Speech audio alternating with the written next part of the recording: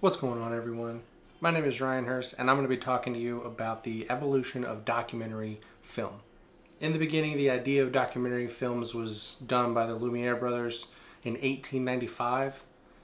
They would film the world around them and show them to the public on their cameras that were reduced in weight and size and were more portable. Their films were only around 50 seconds long and contained clips of normal everyday life. In 1922, Robert Flaherty created the silent feature-length documentary Nanook of the North. In the documentary, he would follow Nanook and his family for a year of their lives. The documentary seemed to be portraying actual true events, but in reality it was all staged and made up for more of a dramatic effect and give the audience something more thrilling and cause them to watch it more. John Grierson actually coined the term documentary, and he called Nanook of the North a creative interpretation of reality. Grierson went on to head the GPO the 1930s, which led him to be able to put across his ideals and beliefs in documentary films, and how documentaries should, in the creation of a poetic outlook on documentaries as seen by his film,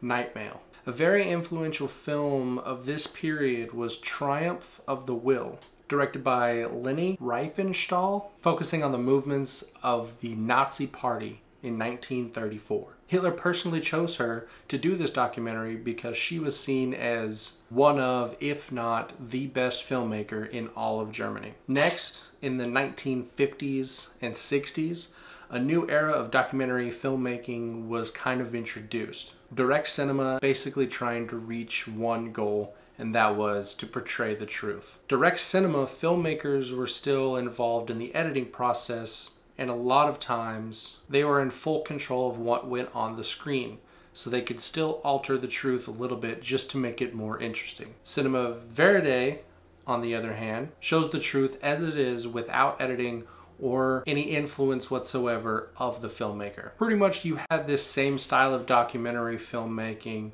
up until recent times in the late 90s, early thousands, when you started getting into mockumentaries. And basically what a mockumentary is they have the same detail and focus like a documentary would, except they do it in a way to reach a comedic outcome. One example of this is Borat in the 2006. And what you see in this mockumentary is him addressing the audience quite a bit. You can see him interacting with the audience, breaking the fourth wall, so to speak.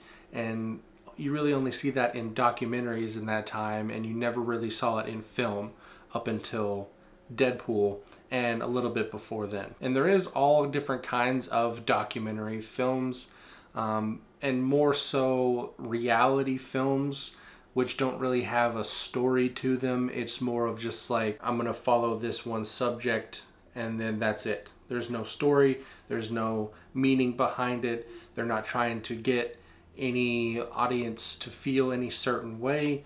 It's just making it for the sake of making it because they think people might enjoy watching the lives of celebrities. Well, that is it on the evolution of documentary filmmaking.